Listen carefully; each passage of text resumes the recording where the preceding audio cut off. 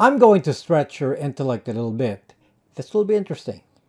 As I've mentioned in recent videos, there is a movement in various Five Eyes governments to convince you that laws need to be passed to enable client-side content scanning. Again, to repeat what this means, it means these governments want the ability to check your device directly for content to make sure it conforms.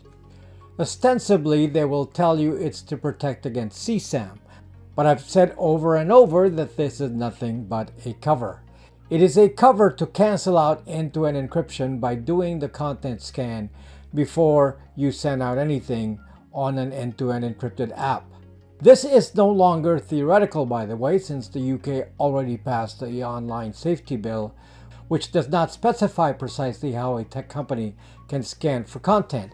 It just lays out the liability and responsibility for this in the hands of big tech. So some of you may think this is some big technological change to implement client-side scanning to check what's in your computer. I will do a theoretical project to show you how easy it would be to perform all sorts of scanning of your device content with very little changes today, as long as you are using a common OS like Windows, macOS, iOS, or Google Android. In fact, some level of scanning already occurs, and we will push it to the level required to satisfy these governments. You will not like this, but you ought to know. Stay right there for a Rob Braxman approach to client-side scanning of your device.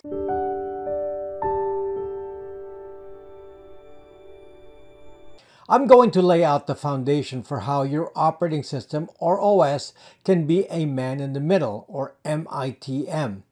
This means your OS can be a government snitch and report what's in your device, so it can be reported to your government. But even beyond that, the infrastructure I will theorize about would actually be under the control of the OS maker, meaning today that would be Microsoft, Google, and Apple. These new laws being considered, and some already passed, are actually legitimizing surveillance that can be performed by the operating system. Who uses this surveillance is pretty flexible. It could be the government. It could be big tech under the behest of government. It could be big tech providing information to the intelligence community. It could be for big tech itself for surveillance capitalism. Some of you may not know my background, but I will tell you now, I was an enterprise chief software architect for a big chunk of my career. I'm primarily a C programmer, and I've developed all kinds of software over the years, and much of it enterprise. So it's not rocket science for me to figure out an approach to spy on your device and to prevent someone from disabling whatever tech I add to it. Caveat here, everything I'm talking about here is theoretical. I am not suggesting this is already happening. Let's start first with the assumption that I want to turn Windows into a compliant OS for the UK with spot-on scanning of your Windows computer. How would I do that? Windows, as you know, already comes with an antivirus called Windows Defender.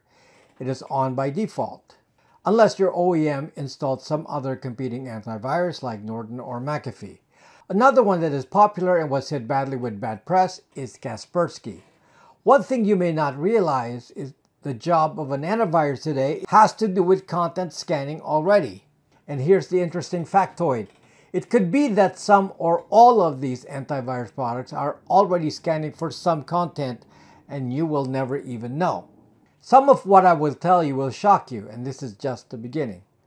The job of an antivirus is to scan your file so that if you accidentally move a file to your computer, either from a download or copying from an SD card or an email attachment, it can see if the file is blacklisted. This blacklisting is done by a scan for heuristics. This is an intelligent way of scanning. Instead of scanning for an exact kind of file with an exact appearance of zeros and ones in binary format, the scan looks for predictable patterns.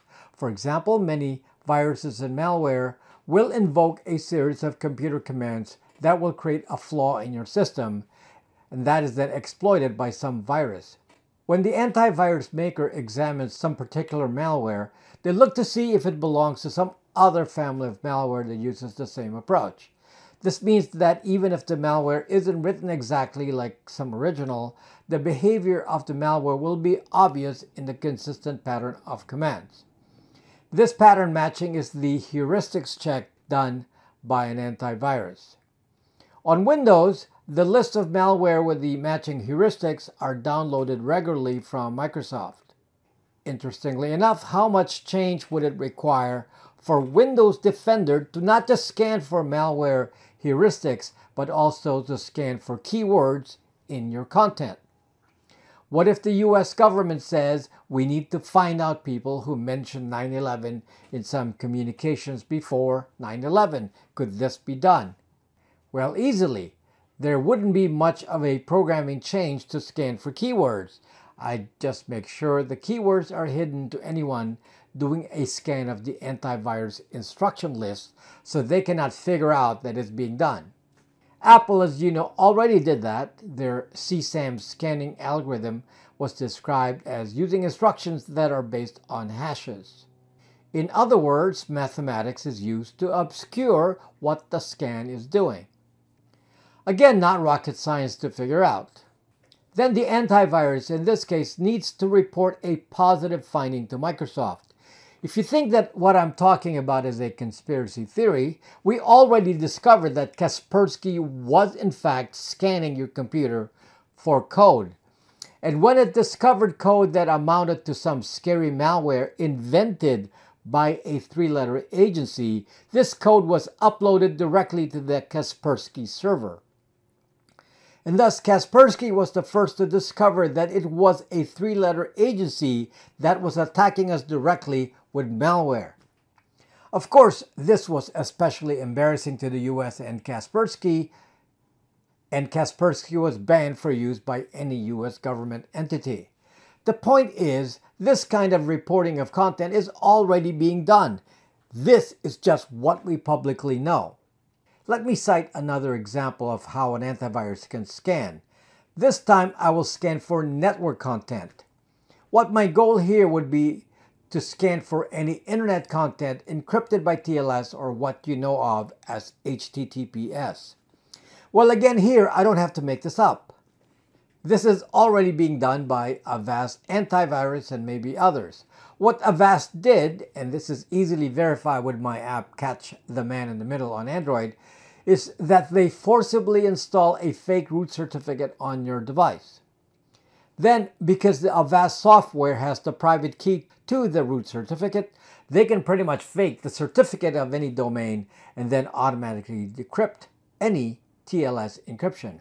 So all your banking or personal communications on HTTPS can be read in plain text. Avast is supposedly doing this to protect against phishing attacks. But think about what you're enabling here. You've allowed Avast to be an MITM, man in the middle. So in my spy version of Windows Defender, can I do the same thing? Obviously, this would be quite easy.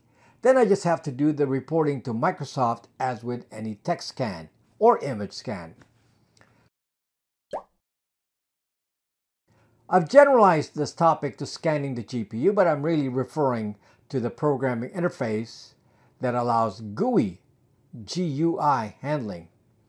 This varies a lot too depending on the operating system or if you're using a third-party GPU like NVIDIA, but the concept is the same. From the programmer's point of view, we deal with something called viewports or a virtual window. And in low-level programming like C, we define the window characteristics like color, for example. Then we may overlay graphics over it, either by writing a bit-by-bit representation of the image or using some standard 3D language that can draw lines and shapes. Then the layer of code from the GPU takes these instructions and then creates an image that you can see in a window. This is a graphical representation which you call a GUI. It means that if you see text on the screen in a finished product, such as the messages from Signal, you are actually looking at something you cannot screen scrape, at least directly, unless the app makes a provision for it. But if you understand the programming, you will understand that every text rendered on the screen came with instructions on the actual text the font, the size, the color. Meaning the original input is known to the text rendering API. If you made Windows or macOS or iOS or Android, you can intercept that text. That's a good place to intercept. It's better than intercepting the keyboard because a keyboard logger only logs what you type. This intercepts everything you can read. Again, a very simple thing to intercept. You can subject this to the same kind of keyword content check that I already explained in the antivirus side. If I include certain code in the OS to do content scanning, I would likely want this to be something no one can override. I can't have some hacker disable a particular module and get away with it. Well, on any popular OS, this is not a big deal. I can just cross-check that the scanning application is running. Otherwise, I bring the OS to a stop. There would not be a way to undo this since it would be built into the proprietary OS. Apple's publicized approach to content scanning is supposedly focused on scanning image content. It doesn't mean anything I've said about other methods cannot be added. What is unique about the Apple approach is that it used the AI to scan the images for content very quickly. The Apple neural engine is specifically optimized for this type of scan. This also doesn't mean an antivirus approach couldn't do an AI scan of images as well. Obviously, macOS is scanning without a neural engine, so it's just using the normal computer CPU.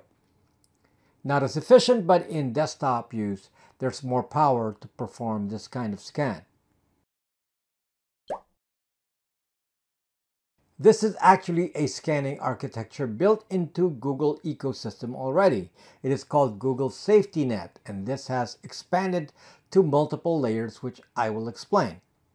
The Google Safety Net works at one level to basically be a man in the middle to any internet URL ever sent over Chrome or basically any browser configured to use Google Safety Net. It is also built into Google Android. Apple has some similar construct on iOS, especially when utilizing the iCloud Private Relay. The way it works, Google Safety Net sends every URL request on your device to a Google server which has a list of banned URLs.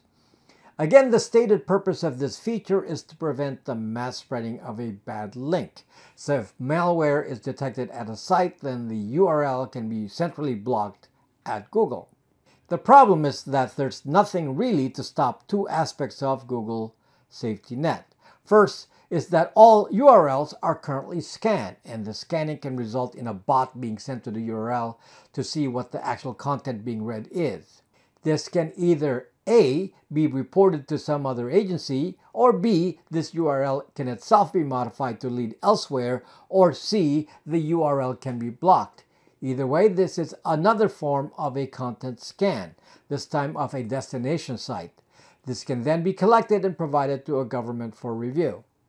Google Safety Net performs another function, by the way. It can actually check the version of the apps used.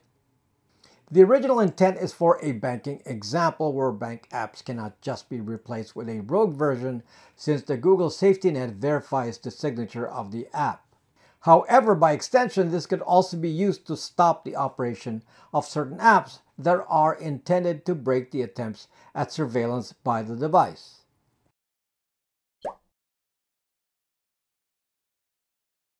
I've told you of several mechanisms by which the OS maker can lock down the OS so you can't mess with this surveillance code. You can detect if the required processes are running, if fake root certificates are in place, if internet connectivity is active, if apps running are allowed versions, and so on. So it sounds pretty hard to beat. Actually, all the restrictions I just said are restrictions only on proprietary systems. They don't apply to any open source OS like that based on Linux. What I will say applies to both the Linux Desktop OS and Android Open Source Project, or AOSP, which is also based on Linux. In Linux, any artificial check to prevent the OS from running because of some missing module is pretty easy to remove, and you couldn't hide this anyway. Once someone knows a content scanning module exists, there is no zucking way this can remain in existence. First of all, open source OSs can be forked, meaning you can make another version of it, and that's what characterizes the many distros you find in Linux today or even in AOSP. By the way, code like Google Safety Net is embedded in Chrome. It is not in AOSP though, so if you're skipping Chrome itself on Linux, then no external code will run to check URLs. Easy peasy. So in conclusion, it wouldn't take much work for a proprietary OS like Windows, macOS, iOS, and Google Android to implement a content scan over several layers. File scanning, network scanning, URL scanning, GPU scanning. Similar technologies already exist, and your favorite OS is already doing some activities I would classify as a man in the middle. If you think then that these laws being passed to overcome end-to-end encryption are not real imminent threats, then I will beg to differ. It shouldn't take long to implement basic levels of content scanning at your device if governments demand it, and big tech doesn't have to tell you. Will the OS companies, Microsoft, Apple, and Google, do it? We already know the answer from Apple. The image scanning is already there. But it would be easy to start up with all the other OSs. It could be in the next version of the OS. Beware. Folks, my company creates products that are intended to protect our privacy. We provide phones that have no centralized control and are invisible to big tech. And content scanning. We have various de-Google phones in our store. These devices use an open source AOSP and have no Google on them and no Google ID, so they are invisible to Google. Check out our store for various models. We have a VPN service, Bytes VPN, which is a stealth VPN in that it doesn't scream that you're on a VPN. We do not put thousands of you on a single server. We have Braxmail, which eliminates the metadata from your emails. This means no IP addresses and traces on your email that show where it came from. We give you 5 domains so you can partition your activities, and we offer you webmail. All these products are on the store on my app BraxMe. Sign up on there. You will not be asked to give any personal information to sign up, like email. Thank you for watching, and see you again soon.